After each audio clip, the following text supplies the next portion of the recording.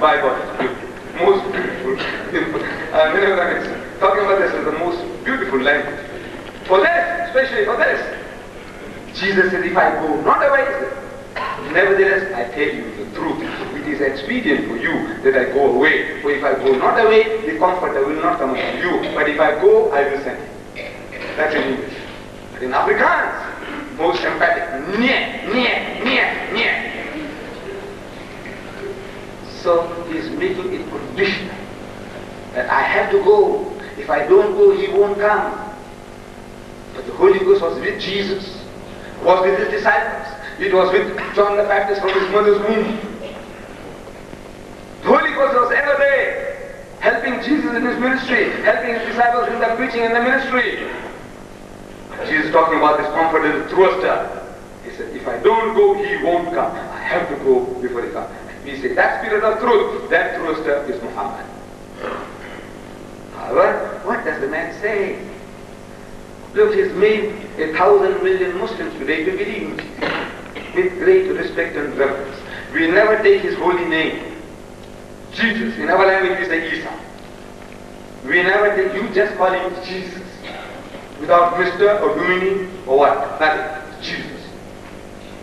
In my language, our learned people, if they are delivering talks in the mosques or on the Muslim gathering, and if they say Isa, talking about Jesus, Isa, will kick him out. Isa! That's what Jesus means. Without saying Hazrat Isa, revered Jesus, or without saying Hazrat Isa alayhi salam, revered Jesus, may peace be upon him, without this prefix and this suffix, no learned man will survive 5 minutes among the Muslims if he takes the holy name of Jesus by saying Jesus, Isa. And his mother, with love, respect and reverence, which is woman. Who made it possible that there are 1,000 million Muslims in the world? They are put at a certain disadvantage in this polemic field, where you argue and debate, trying to score points. You know, if this thing was not said in the Quran, nothing about Jesus, about his birth, if it was not said in the Quran, it would be so much easier for the Muslim to deal with the Christian missionaries. Easier. Because we are now tied, our hands are tied, our tongues are tied. We believe in Jesus. He is the mighty messenger of God. He is the Messiah. Born miraculously. Mary was a virtuous woman, saintly woman. We believe. You can say what you like about Muhammad, but we can't say any similar thing about Jesus. Nothing. We can't. But if the Quran was silent about Jesus and about his birth, his position, his status, we can laugh you off to scorn. You come along talking about Jesus, she was born miraculously. I said, look, your sister, you know what a nice girl she is. She never spoke a lie in her life. She's telling you, brother, I heard some voices, and now I'm carrying a baby. You believe her? You believe her? Your sister, your mother, in the absence of your father born for a long time, you know how virtuous your mother was. All along, you knew, all her life. Now she tells you that she had a dream about your father, and she's carrying a baby. You believe her? He says, no. Now you believe this Jewess 2,000 years ago she heard voices and she carried the baby and the child was born Jesus. You believe that? What's wrong with you? No. No, the Muslims can't do that. We believe that Jesus was born miraculous. He was one of the mightiest messengers of God. He was the Messiah. He was a miracle worker. But he is not God and he is not the begotten Son of God.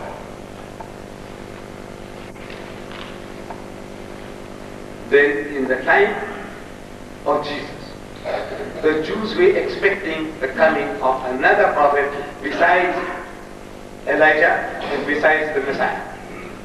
They were expecting for 3 prophecies to be fulfilled. John chapter 1, verse 19 to 25. They come to John the Baptist, the Jews, because Jesus had told them that John the Baptist is Elijah or in the spirit of Elijah. The Jews had a prophecy. Before the coming of the Messiah, Elijah must come first, or Elias. So when Jesus claimed that he is the Messiah, they said, where is Elias? So Jesus said, this John is Elias or in the spirit of Elias. The Jews were not satisfied with what Jesus had to say, so they went to confirm from John. They said, Ata. They're asking him 3 questions. John, chapter 1, verse 19. First, art thou the Christ, the Messiah? He says, I am not. Then they ask him, art thou Elias? He said, I am not. Then they ask him a 3rd question, art thou that prophet? And he said, no. So they remonstrate with him that why then baptizest thou, if thou art not the Christ, neither Elias, nor that prophet?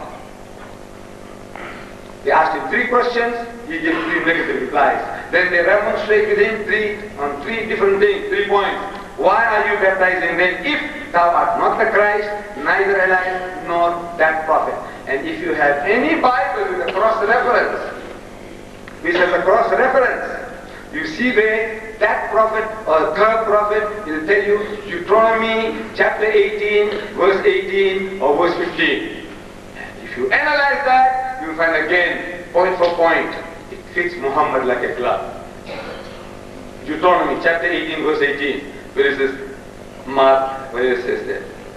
Profeet sal ek van hulle reg uit die midde van hulle broers, soos jy is, en ek sal my woord in sy mond lê, en hy sal aan hulle sê, wat ek hom beveel. He said, fits again Muhammad like a glove. Muhammad is the fulfillment of prophecy, fulfillment of the prophecies of Moses and Jesus. And what is he teaching you? What are his moral teachings? Because in the final analysis, the acid test of religion, any religion is the moral teaching of that prophet. Jesus said, I end with it, by the fruits ye shall know. Do men gather figs from the thistle or grapes from the thorn? That every good tree will bear good fruit, and every evil tree will bear evil fruit. Ye shall know them by the fruits. Sal aan hom hulle vrugte sal julle hulle ken. Thank you very much, Mr. Chairman. Ladies and gentlemen.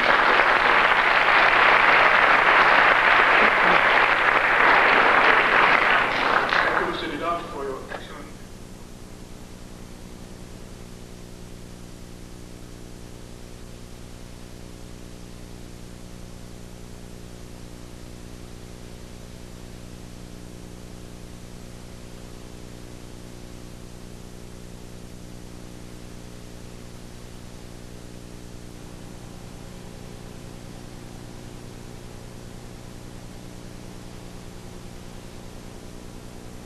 Mr. Deedat, for your excellent talk. Ladies and gentlemen, we will now have a brief period of questions. And I would implore you that if you can direct your question in English, it would be appreciated. If not, you can ask your question in Afrikaans and Professor Rooy will then interpret it. Before you ask a question, please state whether you're directing the question to Mr. Deedat or Professor Van Rooy. Mr. Deedat, your whole discourse, thank you. We had the privilege previously of meeting each other, but thank you very much for this. Now, you mostly circled around the Holy Trinity. Mr. Deedat, that is something very important to me and to all Christianity. We believe in one God who has no companion with him in his deity, an article of faith from the Muslims. Am I right? Now, if God has no companion with him in his deity, who are the we and who are the us in capital letters? I've read hundreds of times in the Holy Quran. I appreciate it cannot be translated. It can't be accepted as translation because people don't believe in it like that. But where do you want me to accept a we in capital letters and a us in capital letters? If God has no companion with him in his deity. Comment please.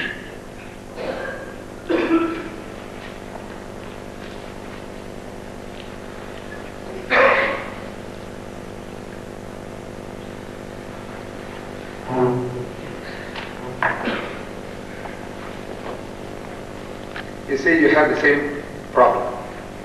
The problem is that you're thinking as a Westerner, as an Englishman, you're thinking as an Afrikaner, and now you want to judge a Semitic book.